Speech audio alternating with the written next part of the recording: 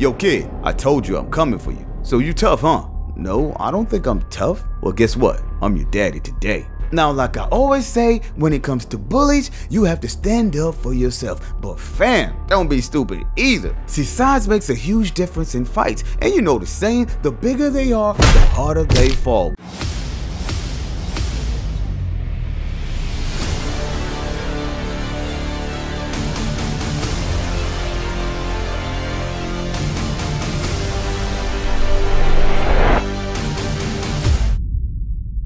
High school, aka secondary school. The only time in your life that when you're in it feels like the most important moment in your life. But once you're out, won't mean a damn thing. Oh, please believe, you're never going to see those people again. Now, I don't know where you reside, but here in the great land of America, high school students age from 14 to 18 years old. That means you come into your freshman year as a 69 overall, no badge having, V card holding, puberty undergoing, scrawny kid, but with time and some of that God's work, you leave a 99 overall, full-grown, drip having, facial growing, pipe laying demon. Now that, my guy, is called high school. But there's a loophole to this. A loophole called flunking. Now, if you didn't know, flunking is a failure to reach a required standard in the course of a study, thereby resulting in being held back in a certain grade level. Now, I know what you're thinking. Damn, Tim! How many times can one get held back until you're too old to attend high school? Well, according to research, this is a matter of state law.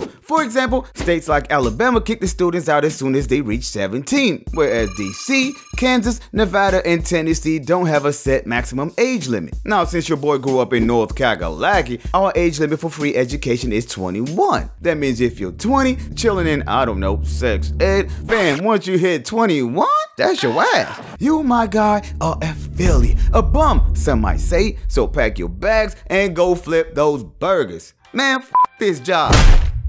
Now, if you're still young and on the path of flunking, don't lose hope. You still got a second chance, a chance that comes in the name of summer school. Now, summer school is purposely made for kids just like you, badass little kids that need their ass whooped for failing. Yo, no teen nigga had that, boy.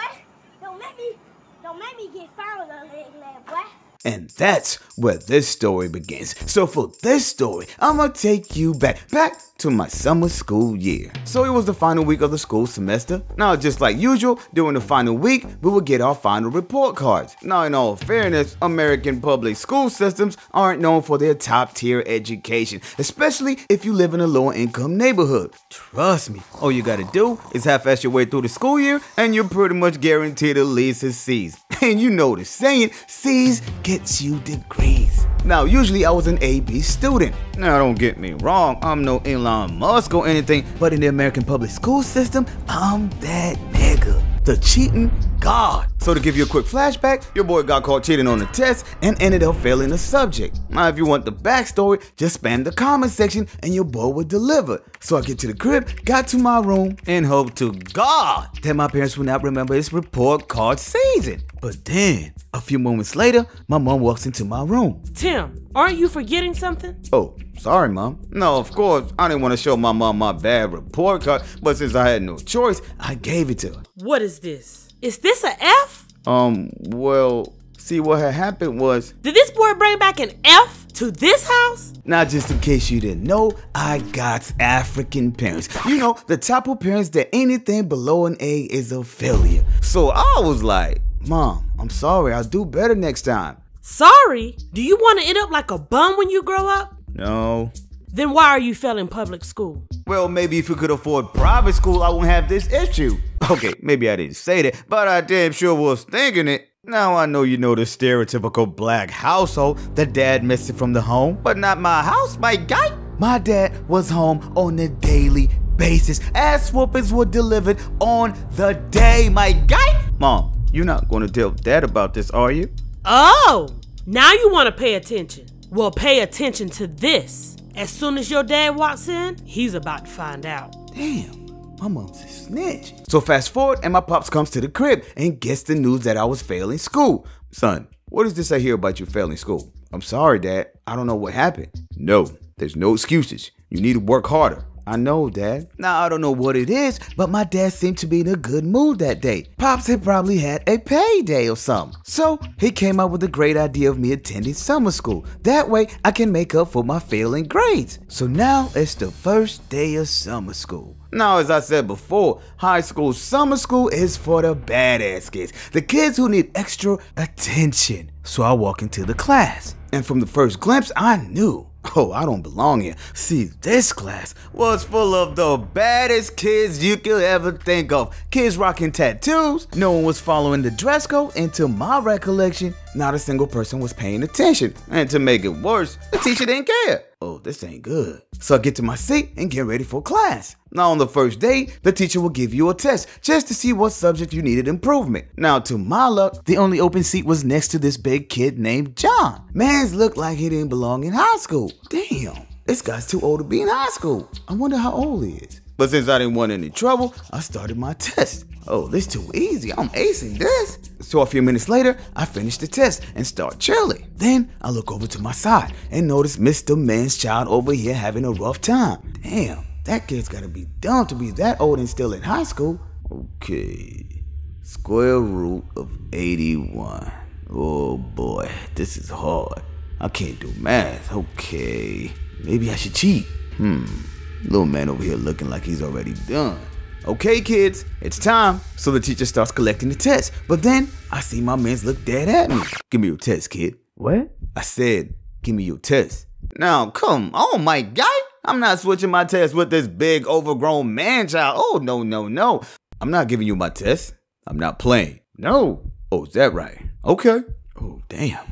Did I just mess with the wrong guy? So fast forward and we get to the end of school. Now, I'm a tough guy. I'm no punk. But I didn't want to get a beat down either. So I knew I had one job, to stay clear of the big kid until I get in the bus. So I get outside, look to make sure the coast is clear, and then walk towards the bus. But before entering the bus, the kid walks up to me. Yo kid, I told you I'm coming for you. So you tough, huh? No, I don't think I'm tough. Well, guess what? I'm your daddy today. Now, like I always say, when it comes to bullies, you have to stand up for yourself. But fam, don't be stupid either. See, size makes a huge difference in fights. And you know the saying, the bigger they are, the harder they fall. But the bigger they are, the harder they hit too. So my guy, I'm gonna ask you one more time. What would you do? Fight this huge man child or take the L and run to your mama like a bitch? Alright, Tim, think. Can't go back home for getting kicked out of summer school. Oh no. Okay, I think I got an idea. Big John, right? Look, I can help you graduate high school. Look, man, I can help you pass the class. There's no need for this. Really? Yeah, I got you, fam. I'm your mans. How you gonna do that? Okay, cool. Finally got his attention. Now just offer the olive branch and he'll reciprocate. See, bullies are misunderstood. They might have a tough exterior, but internally, they're just like you and me. Soft and tender, and don't we all need love? So my guy John punched the shit out of me. Yeah, f John. So, moral of the story. When people show you who they are, believe them. What's up, world? Thank you for joining your boy for another video. Oh, T-Nation, we hit 500K sub. Let's go! Thank you, fam. Means the world to me. Now let's get to that milli. Hey, so let's get straight to the shout-outs. This week's first shout-out goes to my guy, Will Halo. What's up, kid? My man's out here shutting it down on IG. So follow the king on IG as Will Halo. Keep doing your thing, my guy.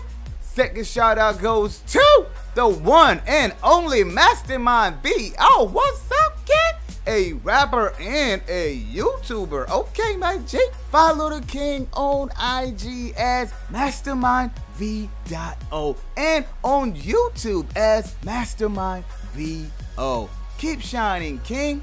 And last shout out goes to the fam, Demon Seed. Ooh, wee. My man's a musician and got a YouTube channel to prove it. So follow the kid on IG as ABP_Supreme and on YouTube as ABP Supreme. Keep doing your thing, fam. If you want a chance to win a shout out, subscribe to the channel, follow your boy on IG, and send me that screenshot. As always, live timeless.